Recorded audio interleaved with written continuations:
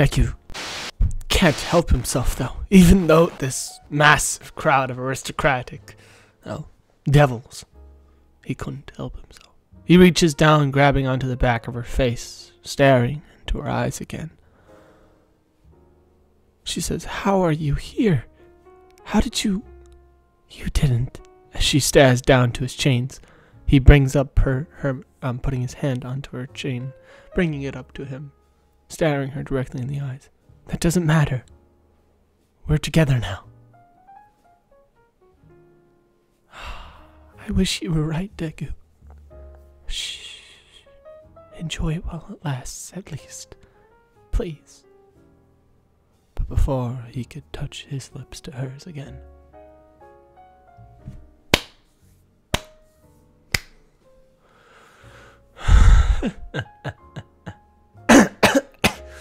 I'm so sorry to interrupt your, what is this, science with my bride. But, if you want to kiss her, you kinda have to be considering the groom to that bride you're kissing. Who the fuck is this guy? Sorry. You do not seem to notice or remember me. A little girl comes out in front of him. A girl with a sort of tuxedo on, unlike the Demon King's garb, which was, fuzzy.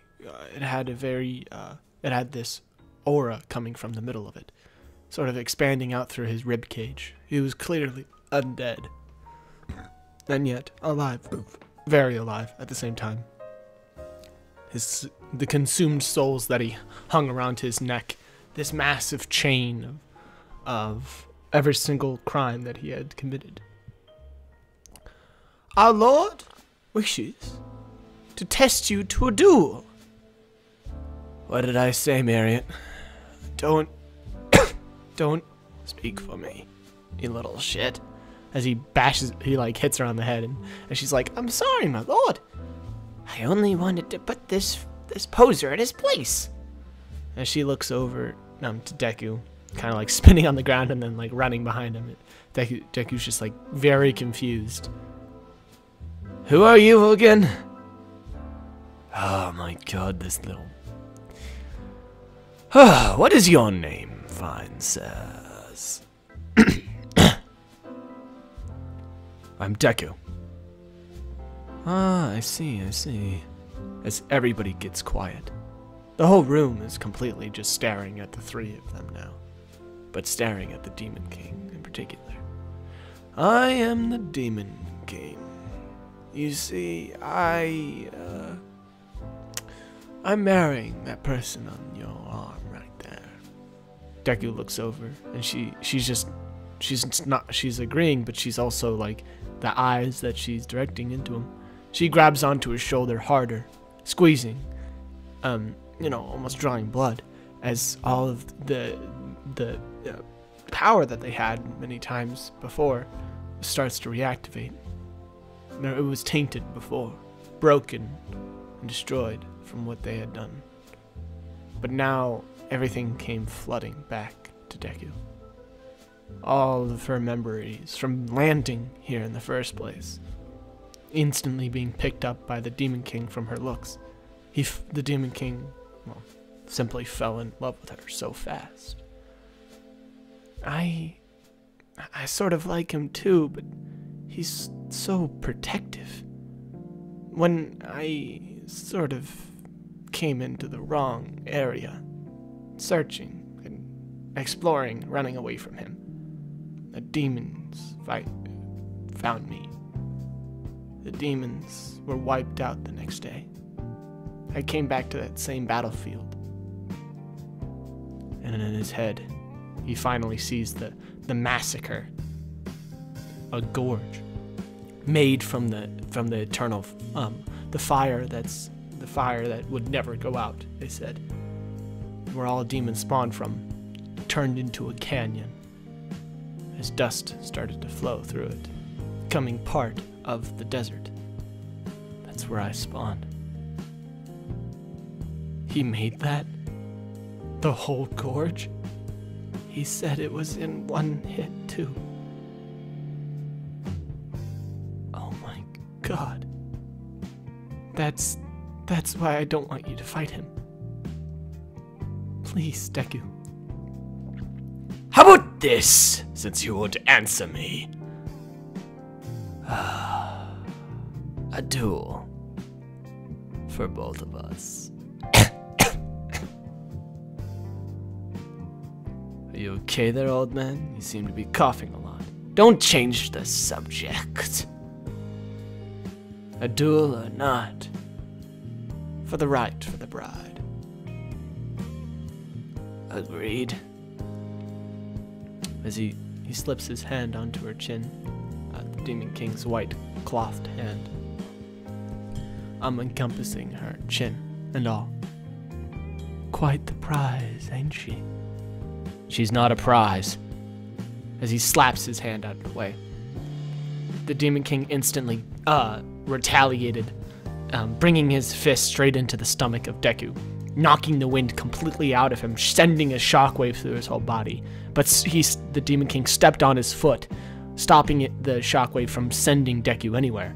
As half the room behind him was completely collapsed from the vibration that had happened off of Deku's own stomach. Deku immediately curls down to the floor, coughing up blood. What the fuck?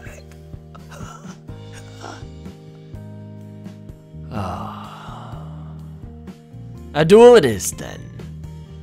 I haven't fought any person in quite a while. See you there, Deku. Bring your best. Oh, and we'll have a public host for this. You don't know how those work? Toga will fill you in. Goodbye. As he starts to walk away, the girl just goes, that's right. But as you know, the girl kind of picks up Deku a little bit from the floor, bringing him back up to his foot, and then runs away, back behind the Demon King. Deku looks up, and Toga's just standing there in straight fear. Deku cannot even speak. His breath completely gone. Toga walks over to him after she finally snaps out of it. She barely even moves. Holy shit, dude! Like, what the fuck? As you know, the mercenary guy comes in. Titan, I think his name was. Dude, holy shit. We gotta get you prepared for this. It's tomorrow, dude. It's 1 a.m. When did he say that it was gonna happen? I don't remember. You don't remember, kid? Oh my god, why did you kiss her, dude? The one thing you had to do. And you did it. You did it. You pissed off the Demon King. Something that nobody wants to do. God damn. I can do this. No, you can't. You just got bodied in one shot, kid. Oh my god. How does... Did he get stronger from the demons? He looks up to Toga as she finally, snaps out of it and says, yes, he got all the souls from the demons, allowing him to power himself up. God damn it. Don't do what I think you're trying to do. No, I would never do that. I'm past those days. I was gonna get concerned that you weren't. How wouldn't I? We have been cursed, Deku, to each other. To love each other. What you have done can be overdone again. I have no doubt for that.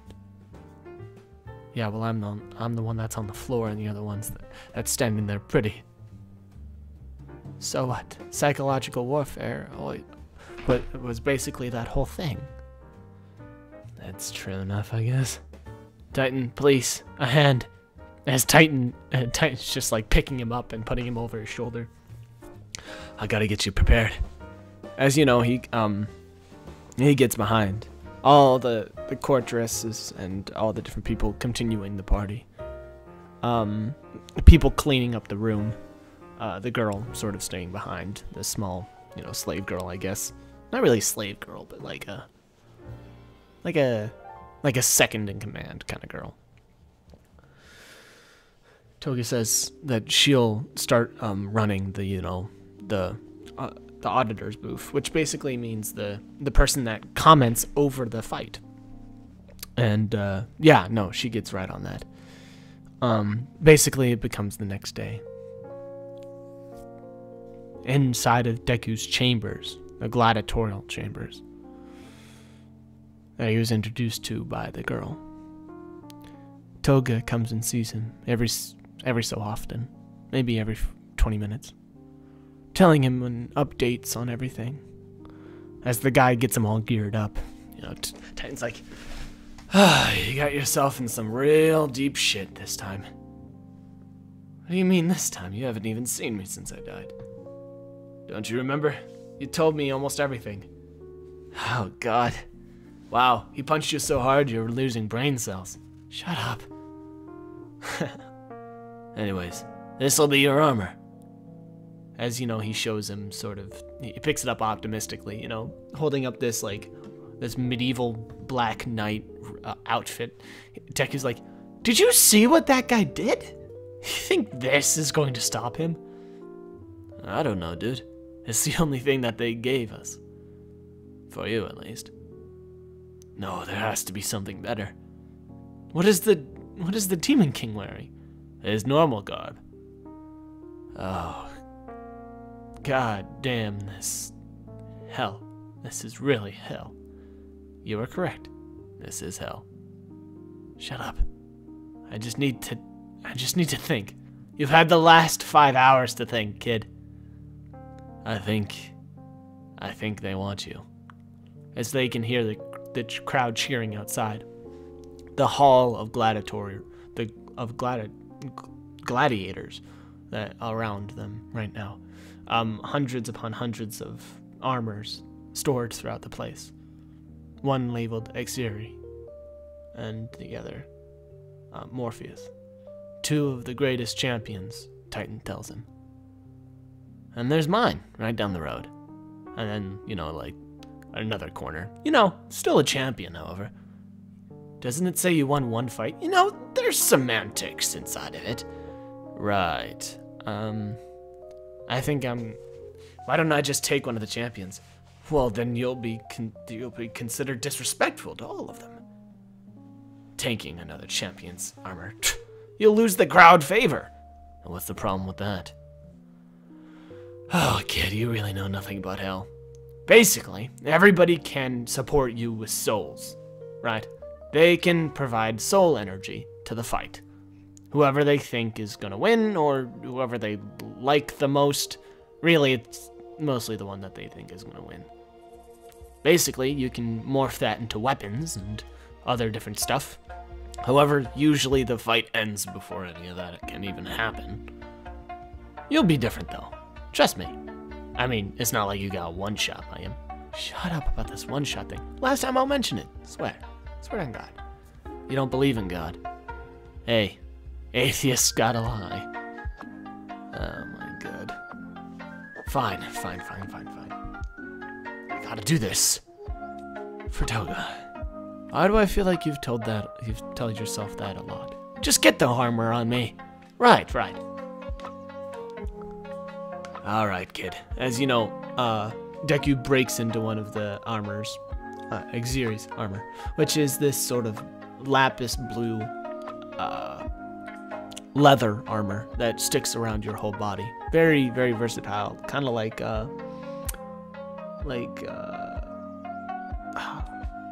yeah, it's just leather, basically. But it's basically made into a fabric. They start to coat it with different stuff, though, as, they had some paint rolling around somewhere, maybe. As Toga had snuck it in, painting it all into red. Now I'm ready. He attaches a shield onto his left arm and also a simple sword on his right. I've never used weapons, however, these will be useful. A helmet put onto his head as they ready up. As all the crowd starts bustling and different, shouts are heard. Horns are blared. There's a massive war cry coming out from the crowd. Wish me luck. I already did, Deku. Go. Survive for us. As Deku, runs out from the ends of the Colosseum, into the middle of it all, the dust kicked up into his face. Is this memory dust?